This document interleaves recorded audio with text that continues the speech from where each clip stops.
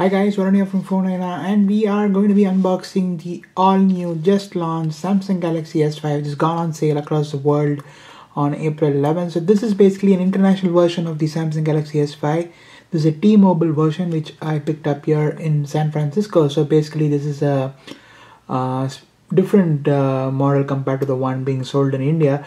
The Indian version has octa-core processor, Samsung Exynos processor, whereas this one is actually powered by a Qualcomm Snapdragon 801. So that's actually quite a big difference between the two devices, but apart from that, not much is different. So this is the retail package here you get at T-Mobile. So this is basically the model number SAM G900T 16GB white, and yeah, so you have the specs on the back, and it says Galaxy S5 on the sides too. The same wooden box, wooden finished false wood box. Then you have the T-Mobile logo here, since it's a T-Mobile device. It's strangely not carrying T-Mobile packaging but Samsung packaging, which is kind of new. I did see that AT&T also carries this kind of package with an AT&T logo. Normally AT&T has their own box. I've seen it for other devices, but for Samsung, I think it's kind of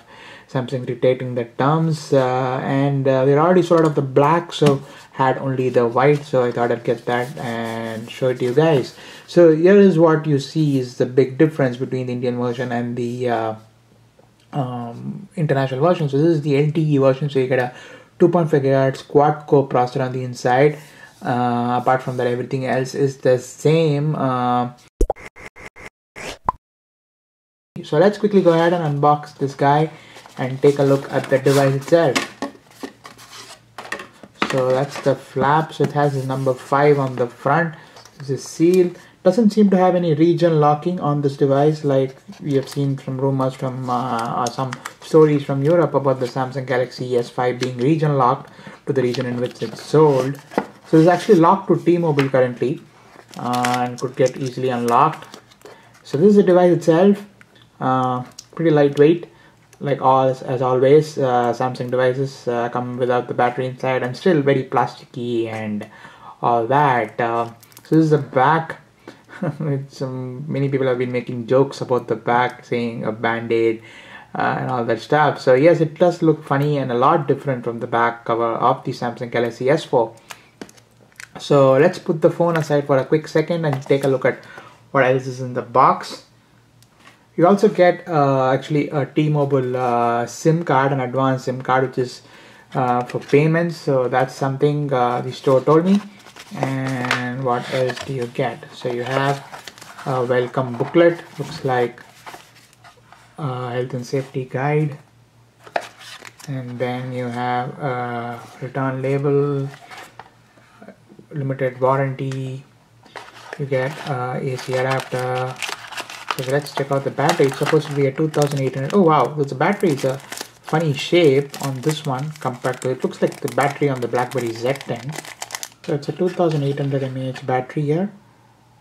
That's what the spec sheet says. Yes, so 2800 mAh. And yes, it's a really weird shape. And this is the extra earbuds. This is the earphones. Seems pretty much the same which came with the S3. And then you have a micro USB 3 cable, very similar to the one on the Note 3, micro USB 3, because it charges the phone faster. And you also have the AC wall adapter, 2 amp output. So yeah, so that's pretty much it. Let's put all this aside and put the battery inside the phone and power it on. So yeah, so this is the phone itself. So let's quickly get rid of the wrapping here on the back, ensure the back cover.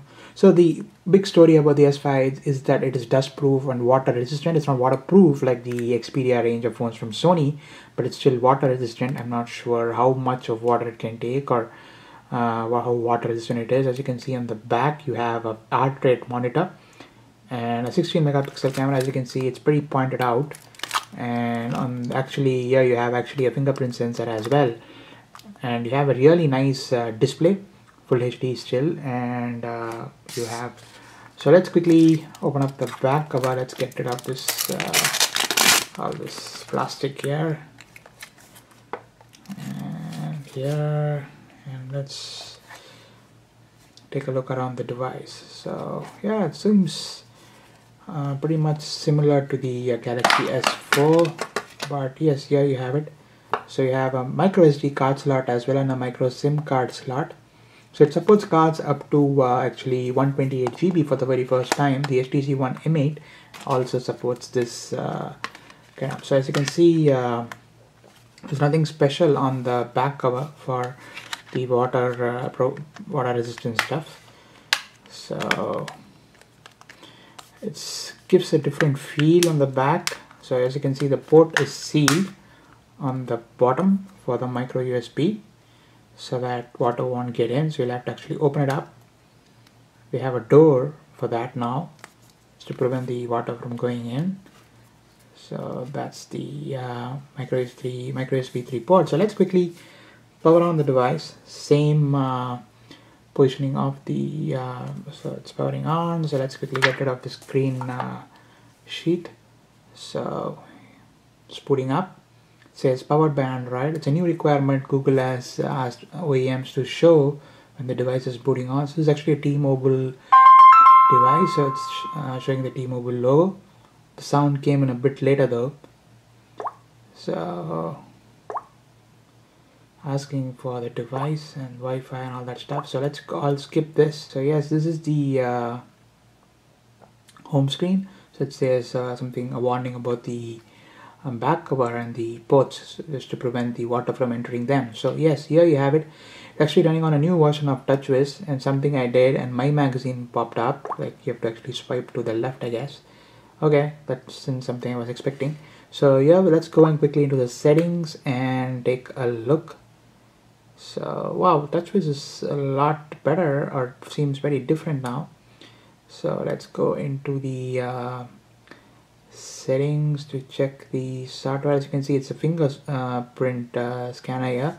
I have a finger scanner here. It's a pretty cool feature, kind of borrowed from the iPhone. And oh, we have download booster on this as well. We showed it to you from Mobile World Congress.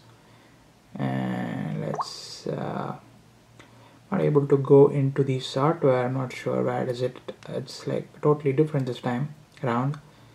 Takes a bit of getting used to. So about device, so status, and about the software. So you can see it's 4.4.2 here, and SMG900D.